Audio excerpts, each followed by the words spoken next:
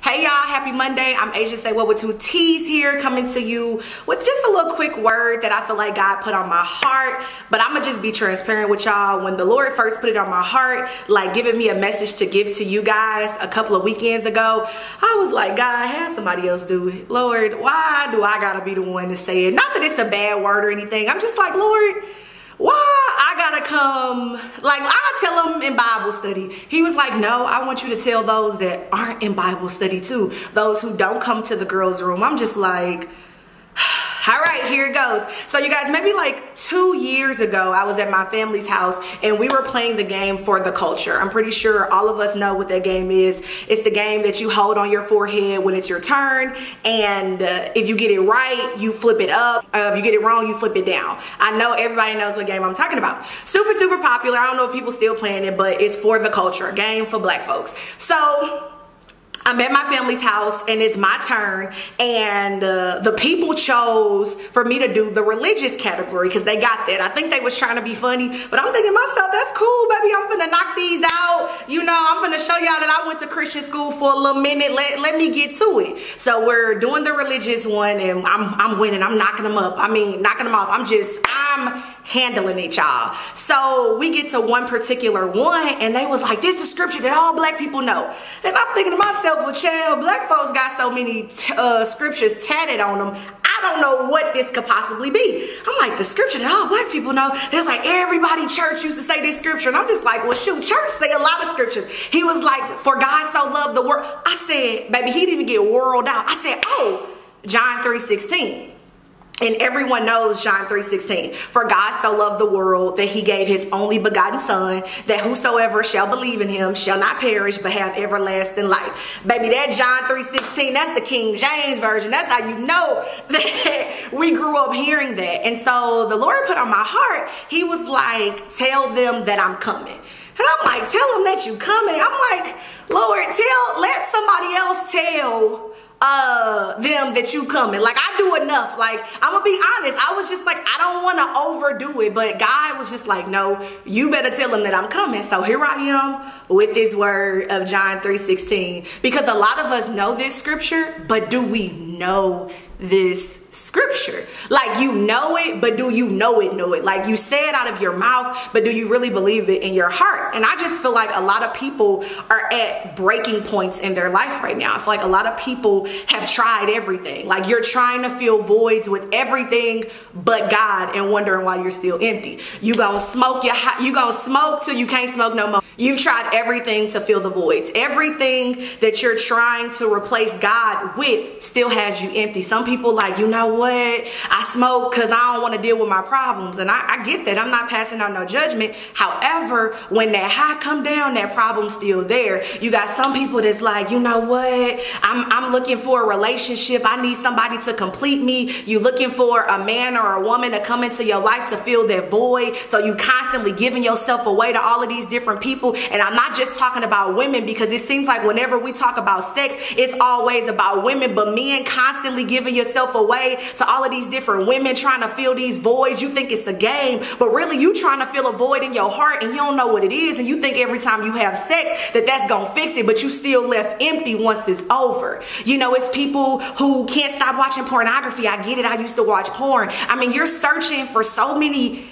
areas and so many things and wanting these voids to be filled. You think it's money. Like, man, once I get 100,000, once I get 1 million, I'm good. So please believe that money ain't gonna fill that void, because the void that you are trying to fill and the void that you are trying to constantly water, you're watering it with the wrong thing. So you think it's watering it, but you really poisoning it. You feel what I'm saying? Like, you really think you watering it. You really think you're growing in that area, but you're trying to fill these voids with all of these unhealthy things. And so God put on my heart to let you know that he's coming back. But what does that mean? What does this have to do with John 3:16? Well, for God so loved the world, keyword, he so loved. God loves you so much. There's nobody that's going to click on this video. There's nobody that's currently watching this video that God doesn't love. God loves you so much that he sent his son Jesus for us. Like, meaning that Jesus died on the cross to pay the price and the penalty for our sins. Those things that sometimes are sins, the things that feel good, but the things things that we really need God to deliver us from so we can live a more righteous life, those things. So whosoever shall believe in him shall not perish.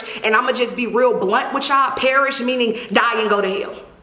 Period. You know, I recorded this video before, but I'm re-recording it because I'm just like, you know what? I gotta just be super more blunt with them. You feel me? Yes, this video made me uncomfortable to record, but I'm just like, you know what? I can get on here and talk about all type of stuff. I can get on here and talk about pop culture. I can get on here and talk about, you know, relationships. If you know me, Asian say, well, with two T's, always got an opinion on something, but it boils down to this stuff right here. Like, I ain't leaving 2021 without giving y'all the opportunity to accept Jesus as your Lord and Savior. I'm not leaving 2021 talking about everything but this. You feel me? Waiting to Wednesdays to talk about this. Like, no, we're going to talk about this right now. I just feel that it's somebody that has been searching. You've been searching your whole life. You've been searching and trying to fill these voids with everything but God. And you're feeling empty right now. And you want that everlasting life. For God so loved the world that he gave his only begotten son. For whosoever shall believe in him shall not perish, but have everlasting life. That's that life after this life. The life that we think is so important. The life that we put so much emphasis on. The life that we think really matters. It matters,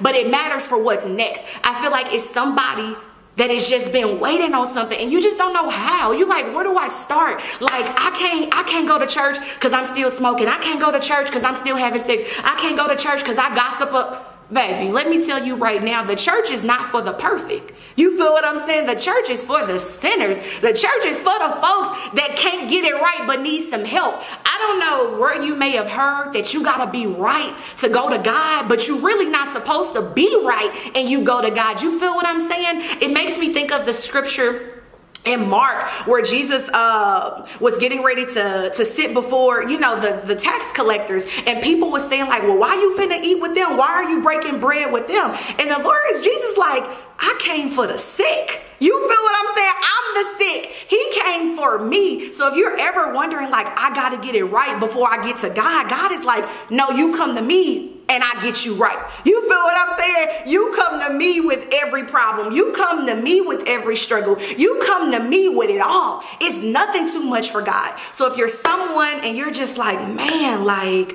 I want to be right because Jesus is coming back. People say all the time like, oh yeah, the world, we in our last days. We in our last days. The world is coming to an end.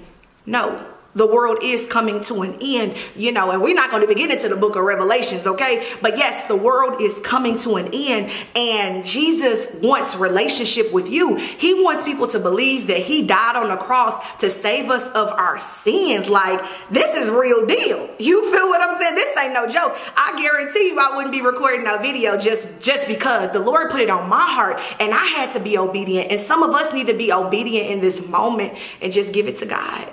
You tired of fighting this battle. You tired of seeking everything and everyone. You tired of having sex with all these women like, yeah, it might feel good, but it have you feeling empty. You tired of giving all of these men your all to leave out with nothing. You coming out with less than what you went in it with. You feel what I'm saying? You tired of creating all of these plans for your life and they never go through because they was never God's plans for you. You tired of comparing yourself, like you just tired and you ready for that everlasting life. I'm not saying things will be perfect, y'all. I still struggle. I need God's grace and mercy every day I wake up. I need it. I have to repent for my sins every day. You feel what I'm saying? But what I wasn't gonna have to repent for was being disobedient and not recording this video. Some things we can control and I can control this, okay? So I just want to know right now, because we're gonna do it right now. I'm not finna be like DM me, which you can after this, but we finna pray right now. So just repeat after me for whoever just like, you know what? When this life pass away, if I was to close my eyes today, I want to spend it with the Lord. I want to be in a perfect place. Imagine paradise, that everlasting life. Put your best vacation, put your best time with your family, put all your best memories in one box and multiply it by 1 billion. But take away all the pain, take away all the hurt, take away all of that. That can't even, multiplying it by 1 billion can't even describe everlasting life with God. It can't. Sometimes it don't even make sense to me. I said, Lord, good thoughts all the time. Lord, nothing, no bad, all good. Give me that, sign me up. Sign me up. And since I have made that declaration of faith and dedicated my life to God, it has been the best decision of my life, rededicating my life. Because some people have accepted Jesus, but you just kind of strayed away and you want to come back home. So I'm making this video for you. Like, come be a part of the body of Christ. Many parts, same goal. Many parts, same goal. So if that is you, Happy New Year and welcome. And I want you to repeat after me. Lord, thank you for waking me up this morning. Thank you for blessing me to see another day. I believe that you sent your son Jesus to die on the cross and pay the price and penalty for my sin. Come into my heart, save me, and make me whole. Holy Spirit, you are welcome into my life. Lord, I thank you for saving me and giving me a new life and making me a new creature. In Jesus' name, amen. Let's go. So, y'all, if you watch this to the end and you have accepted Jesus Christ as your Lord and Savior, hallelujah. Thank you, Lord. I am so happy that you have decided to be a part of the body of Christ and experience that everlasting life that is discussed in Scripture. Now, some people might be like, look, I don't know what to do at this point. Like, what do I do? I did this, now what? If you are a young lady, send me an email, info@girlsroomministry.com. Send it to us. You can join the Girls Room, www.girlsroomministry.com. There are plenty of ministries, not even just Girls Room, that I may know of in your city or state that I can connect you with. Tons of women ministries out there that you can plug into and get involved with that I definitely don't mind sharing. And fellas, I ain't forgot about y'all. If y'all like, man, I need to be around some other men that's on this. Like, I don't have a men's ministry, but I can try my best to connect you with some people that's on the same type of time that you're on. Just send me an email at info@asialgarrison.com and I'll try my best to get you plugged in. If it's too many emails with men and women where y'all like, look, we need to come together, baby, I will start doing co-ed Bible studies, period. Like, whatever it take in 2021, I'm with it. So I'm so excited to have dropped this video. I was obedient to God despite how I felt. If I wanted to or if I didn't, I did it, and God is good and I'm so grateful for that. So you guys, yeah, that's all I got. I'm gonna keep it short. I tried to keep it short. This might be about 10 minutes or so, but oh well. It's the best thing that I could have done today. So I love you guys. I pray that you have a blessed and prosperous week and that you're led by God and not your emotions. All right, see y'all. I'm Asia Say What with 2 T's.